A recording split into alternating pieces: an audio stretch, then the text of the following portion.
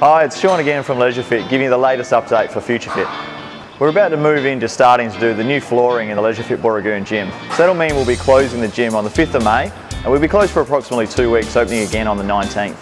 While LeisureFit Booragoon's gym is closed, the gym down at LeisureFit Melville will be open for all of our members to continue their fitness and training. Upon reopening, we'll be presenting a fresh new look with brand new flooring throughout the gym, plus a dedicated athletics training zone, and as you can see behind me, a dedicated free weights area just getting started now. Stay up to date with all the progress on the LeisureFit Facebook page.